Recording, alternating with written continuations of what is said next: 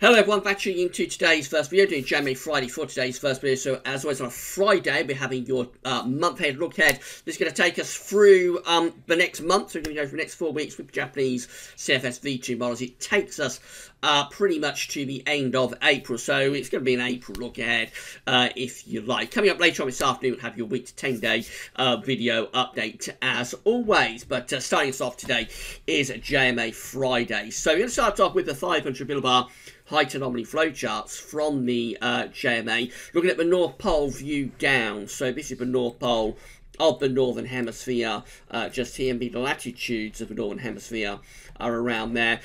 Yellow, orange and red extrapolating to above average heights, which is high pressure. Blue extrapolating to below average heights, which is low pressure.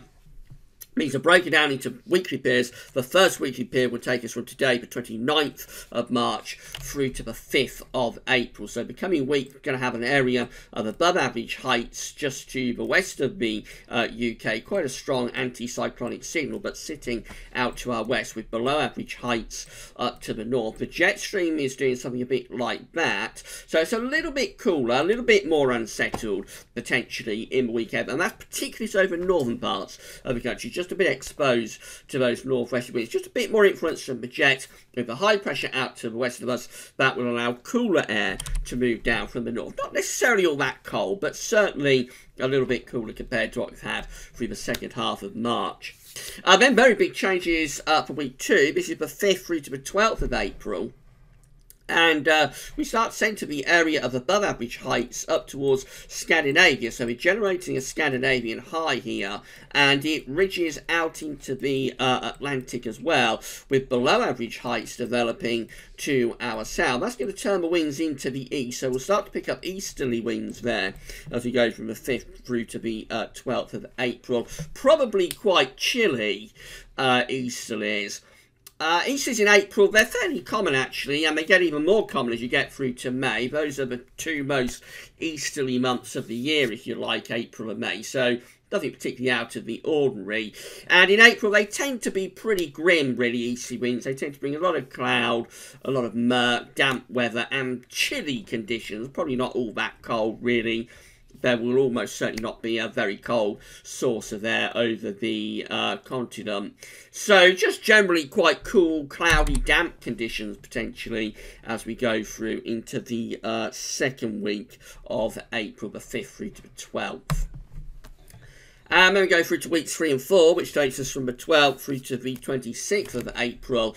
And we still have a signal for the high pressure to be over Scandinavia. So we've still got this Scandinavian high with below average heights to our south, winds pulling in from an east or southeasterly type direction. So again, with high pressure in control, it's not going to be overly unsettled. You would expect quite a bit of dry weather, and perhaps winds shifting more sort of south of east as opposed to being generally easterly. So maybe drier and warmer with southeasterly winds perhaps through the second half of the month. Certainly no sign of anything particularly Atlantic driven here, you have to say. It's sort of high pressure in control throughout the month. The position of the high pressure is changing from being to the west of the UK next week to then being over Scandinavia to the east northeast of us through the rest of April. Let's have a look at the mid-latitude and tropical view in terms of temperature and precipitation anomalies with the JMA. So this is a reminder of week 1. 500 millibar height only. British Isles is in the top right hand corner of the chart as you're looking at it. The coming week has the above average heights over and to the west of the country.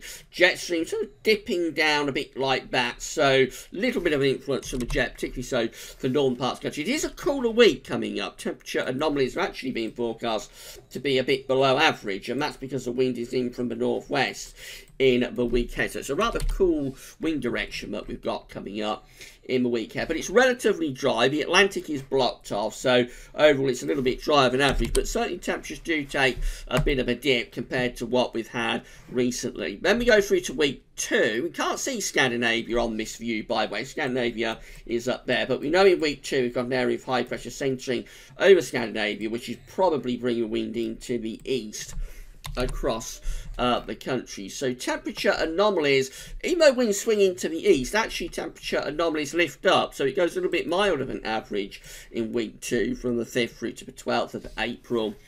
That's indicative of the fact there's not going to be much in way of cold air, genuinely cold air, in April over the continent. But remember, this will be a very cloudy, if it comes off, it'll be very cloudy, it'll be damp, it'll be drizzly. So particularly for the eastern side of the country, not particularly pleasant conditions.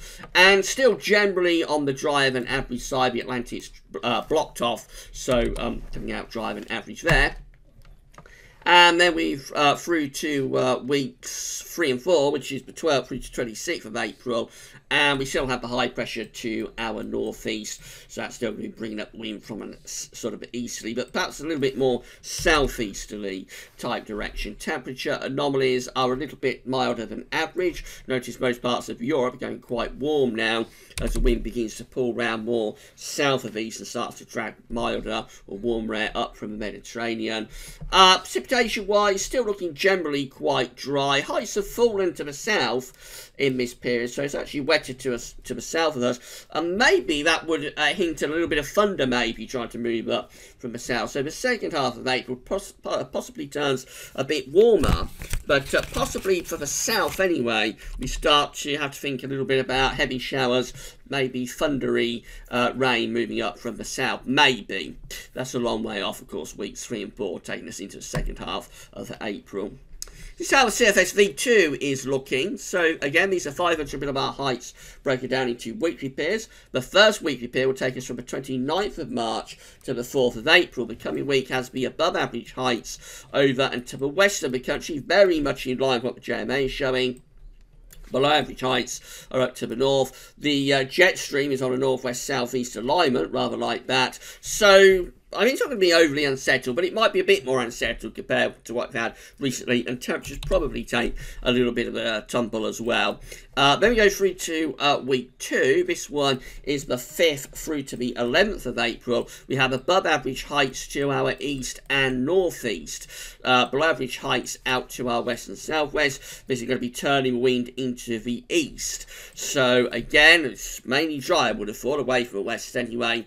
The Atlantic is blocked off. Winds are in from the east, which probably brings in a lot of cloudy, damp, drizzly conditions. The model will probably say it's a milder than average week, but underneath all the cloud and gloom and murk, probably it'll be quite chilly and quite cheerless. Then we go through to week 3, which is the 12th to the 18th of April. Again, high pressure is in over Scandinavia. Winds are probably coming in from an easterly type direction there, so very little change in week 3, and then all change again in week 4. So this is the 19th to the 25th of April, with below average heights then out to the northwest of us, above average heights to west of Spain. Winds are going westerly, so probably turning more unsettled, with that bringing some showers, longer spells of rain in from off the Atlantic.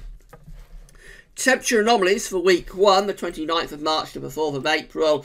Overall, close to average, a little bit milder than average for the north and west, a little bit cooler than average for England and Wales. Then we all start to turn a bit milder than average in week 2. This is the 5th to the 11th as the winds turning easterly. Temperatures are going milder than average. Week 3, substantially milder than average. That's quite a warm week coming up there. So it implies the air is more south of east than sort of east or north of east. So that starts to bring the winds up from, or the air starts to come up from southern Europe, and it turns warmer from the 12th to the 18th of April. And then we keep it pretty warm, although the wind turns westerly in week 4, but we keep the temperature anomaly above average from the 19th to the 25th of April. Week 4 is milder than average. Precipitation finally, so week 1, precipitation 29th of March, 4th of April, drier than average generally in the week ahead. Week 2 is close to average with precipitation, so it implies probably a slightly more unsettled week actually, as those winds going to the east. It probably brings showers, damp conditions in from off the North Sea.